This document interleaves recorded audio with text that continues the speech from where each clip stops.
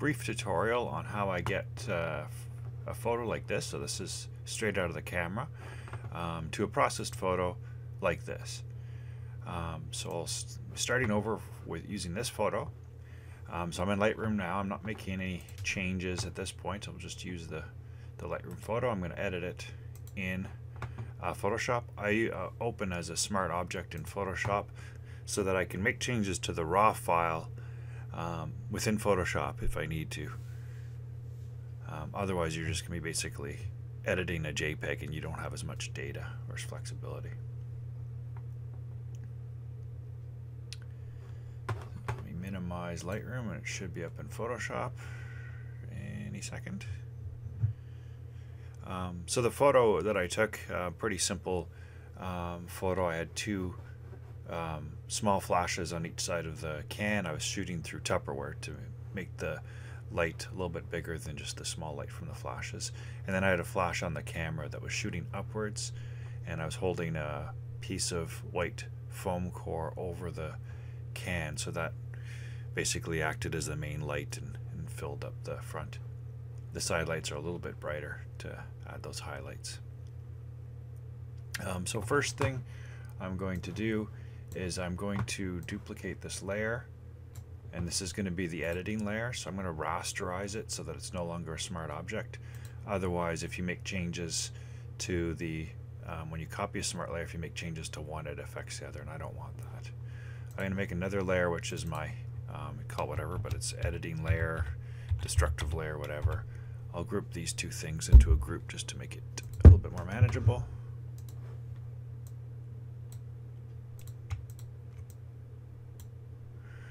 So that's my group. I'm going to add a few layers just to help me edit the photo. I'm not actually going to use them. So this one I'll use to be able to find the dust spots, like all this dust on the mirror, be able to see it a little bit better. So what I'm going to do in here is I'm going to create a curves layer, and I'm going to make it all funky, all psychedelic. But you'll see that this will help me. Right?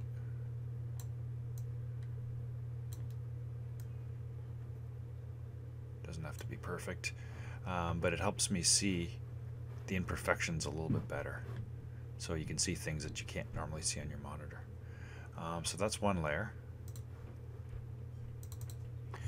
I'll call this the psychedelic layer. Okay, I'll create, let's see, I think that's good. I'm just going to turn this off because we don't need it right now. I'll create another group. This is my dodge and burn layer. There's different ways to dodge and burn, but this is one technique we can use. So I'm going to again create a curves layer. This will be the brighten or the dodge. So let's just get this. Doesn't have to be perfect. Go back to my layers.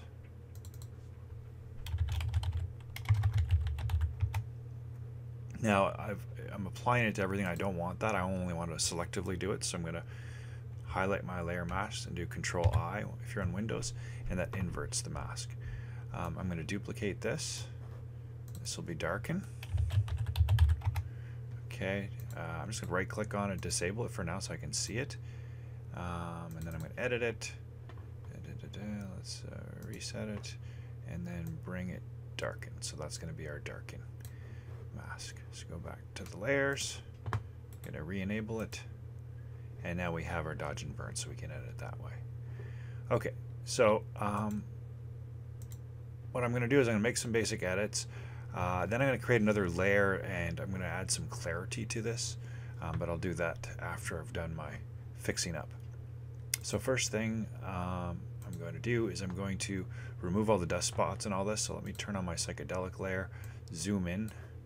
So we'll just focus here first. I'm going to create a selection so that I don't accidentally edit the can. Just get it around here. All right, so I'm going to use the heal tool, healing brush. I've got it sampled current and below because I don't want it sampling this actually the psychedelic layer. I only want these layers here, making sure that the psychedelic layer is above the editing layers, the actual real layers. And I'm just going to edit out all the dust spots.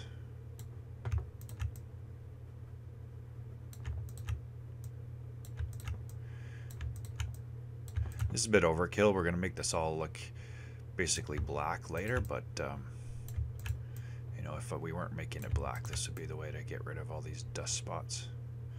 A really dirty mirror. I tried to clean it. So basically the photo was taken with, like I said, a dirty mirror. And the can on top, and the background was just a piece of black paper that I got from the dollar store, held up using some clamps. And I sprayed the beer can with a water bottle just to mist it up to make it look like it's came out of a cooler. You know, if you're doing it professionally, you'd use something other than just water. You'd use something like glycerin or like corn syrup to give it a little bit more weight to it, so it doesn't run down as easily. But this is just for fun, so not a big deal. So I still see a bit of dust spots here, but when we go back to the normal photo, you know, it's not so much visible, so I'm not too worried. I might spend more time. Let me move my selection over to here. Again, if I were doing this professionally, I'd probably spend a little bit more time on it, but I'm not. So healing, get rid of all the dust. I'm also getting rid of this horizon line that's between the black paper and the mirror. I put on some black gaffer tape on the mirror because otherwise I was getting a really bright reflection between the seam of the mirror and the background, probably from the two back strobe lights kind of blasting backwards and creating that reflection. So I just put a bit of a tape, and it helped bring down that horizon from being a very bright line to a darker line, but it's still visible.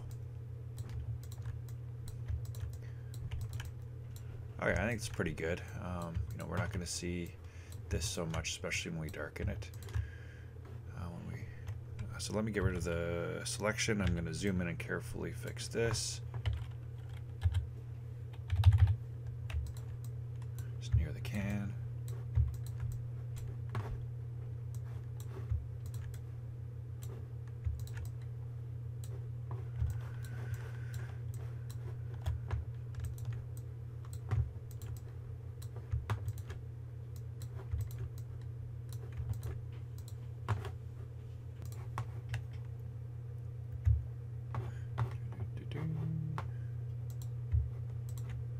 Let's get rid of this dot here. Go away.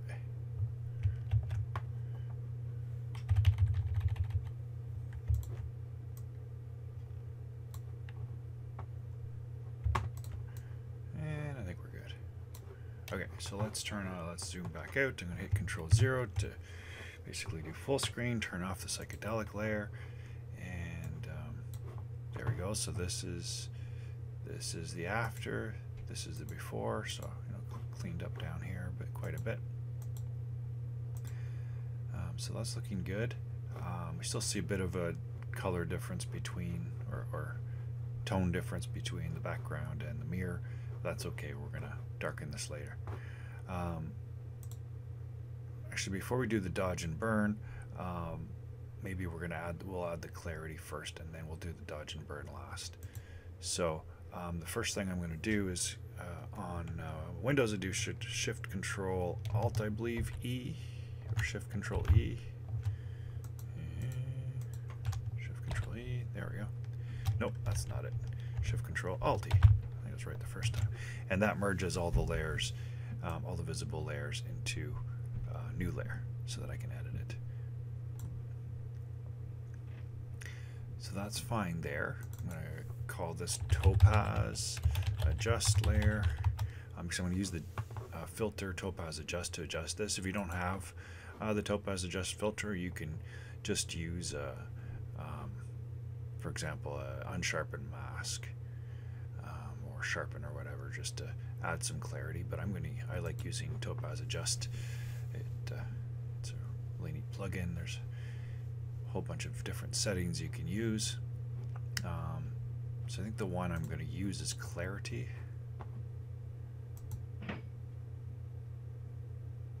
Okay, so this is the with the clarity. This is without, so it's adding a bit more clarity.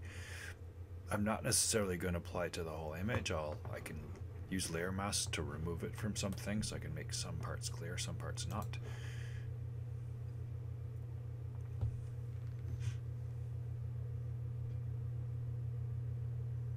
And is that it? Yep, that's it. Okay. So I apply a negative layer mask, so I press Alt in the layer mask, and that puts a black layer mask so it's not visible, so that now I can paint it in. So I take the paintbrush. You know, I might not have the opacity 100%. Usually I'd use a Wacom tablet, but just to be quick, I'm using a mouse. I'll zoom in a bit. And then you just print it. Brush in the clarity where you want to have some clarity. And you can probably do the whole can.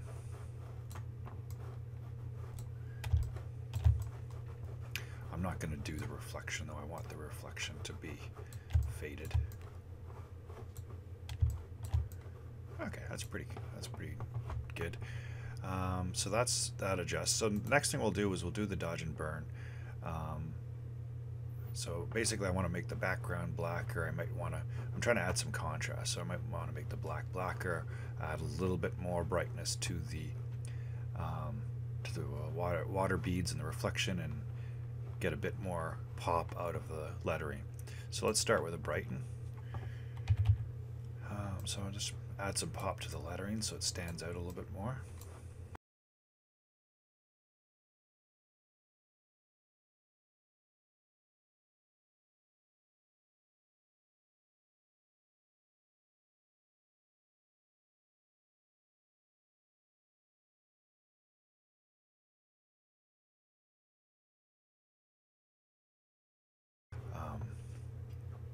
That's that. So some parts I might want to make it darker. Again, this is just up to your choice, but maybe just add a bit of contrast. So add a bit of a dark thing here so that there's light, dark, light, dark, light again. So that's good. I'm just gonna make the background darker.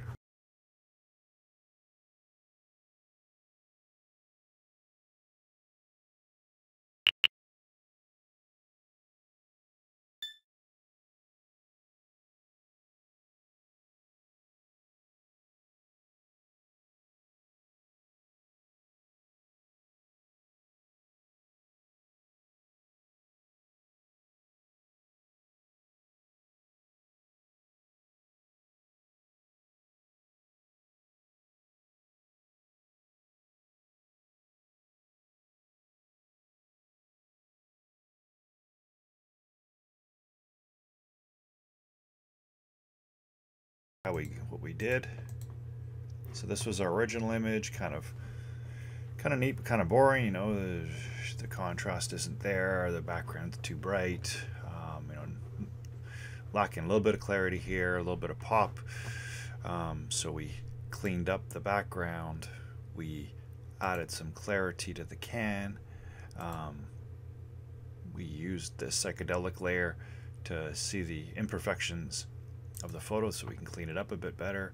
We dodged and burned to make it a little bit more pop out. And I'll do the crop in Lightroom, the crop and straighten in Lightroom, because it's a little bit off. So let me just save this.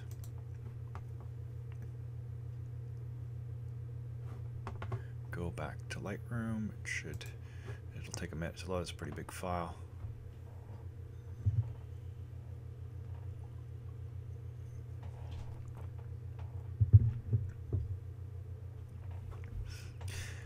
Now this is a pretty extreme edit, even though I cut some corners for time's sake. It was an extreme edit. You can get pretty much the same effect if you want to save a bit of time. Let me just create a virtual copy. So you can cheat too, and you can just do it in Lightroom. So using basic. Oh, here's my photo. Finally back from Lightroom, or Photoshop rather. So if I hit R in Lightroom, I can crop it a little bit, try to make sure that it's center. Maybe bring it down and zoom in a little bit. Trying to get that reflection. Line up my rule of thirds so that it's nicely centered and occupying the grid there. Enter. And I would say that's my finished product. So like I was saying, if we want to just see what we can do in Lightroom directly, you know, Lightroom basic flows go from top to bottom in your develop panel. So you know, get your exposure, crank up your contrast maybe a little bit, take down the highlights a little bit so you have more detail, maybe crank the shadows. It's really up to preference. Whites a little bit maybe, blacks. Might leave that there. Pop the clarity, kind of like what we used with the Topaz adjust. So getting there, and I would just use the smart brush, make sure masking is on, exposure down. I can paint out the background. Why is it so slow?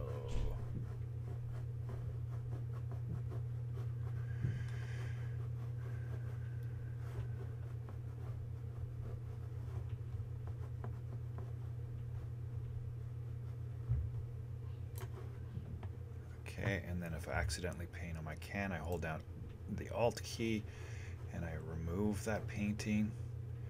Okay, so you know, close enough. I'm just basically cranking down the exposure to make it darker.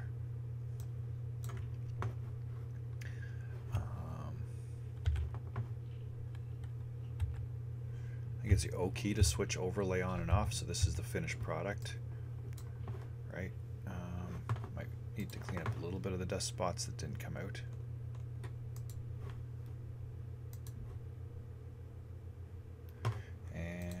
Same thing, crop it.